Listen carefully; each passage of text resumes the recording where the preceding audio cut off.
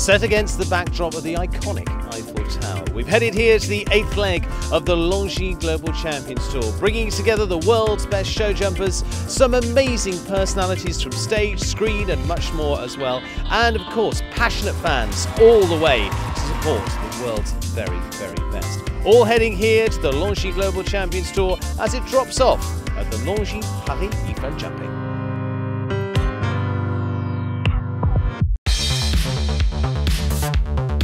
Julien Epaillard put together a course with big jumping parallels and a delicate course with poles rolling at the lightest of touching.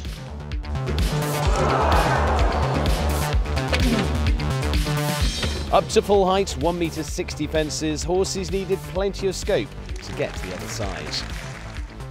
Current third in the championship, Italian Alberto Zorzi had an unusual 13 faults with Fairlight Fantaika, collecting time faults as well as poles all around the arena and dashing their hopes of rising up the leaderboard. Eduardo Menezes and Chacrano were another duo who had a disappointing round, with the pair electing to retire. End of the story here in Paris for Eduardo Menezes. First to go clear was Harry Smolders, who put in a stylish round, but the crowd then erupted as Julien Epaillard and usual suspect Doge flew around the arena, ensuring the passionate Paris crowd would definitely witness a jump-off. Well, nicely done by Julien Epaillard, usual suspect Doge, in their very first 5-star Grand Prix. Olivier Philipparts with H&M Legend of Love were third to go clear, with the young Belgian putting in an effortless round with the stunning grey. Overall ranking leader Christian Alman was caught out by the plank and another pole to collect 8 faults, surprisingly, with Caribes said. Home hero Simon Deleste of France raised the temperature as he set off at a gallop with Hermes right.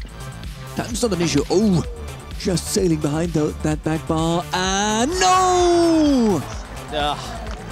80.66 seconds and the last fence comes down.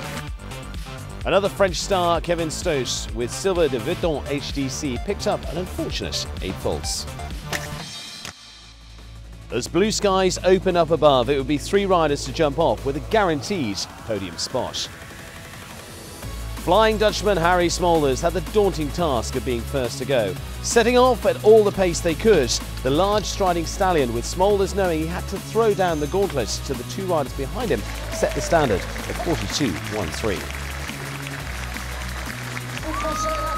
The crowd erupted in cheers as home hope Julien Epaillard with usual suspect Doge entered the way. Good stride over that oxer, and now flat out to the last note, makes a check, and second one, and then he jumps it, and what does he get? It is 40.67 seconds, and indeed just over half a second faster than Harry Smolders. Final rider to go, Olivier Philipparts, had it all to play for. 13. It's a big gap, it's a second and a half. He's got a lot to make up. Now he's got a smoother run. Come on, he's making up, but it's not enough, I'm afraid. It's not enough, so it's not a victory for the Belgians, it's a victory for the French here in Paris. It's crazy for me. I tell you yesterday, after the 6 bar, it's the first 5-star show for the horse, and okay, he always looked like a very nice horse, but he was a little bit lucky today. But the horse is amazing. He have a crazy scoop. It's so careful, and okay, in an atmosphere like here, he's still going, and I have a super jump off, and I'm really happy today. I try to do my best. The horse, okay, I have not so much experience, but okay, he learn super fast. In the overall LGCT rankings, the leaderboard has taken another twist, as Harry Smolders regains the lead with 185 points overall.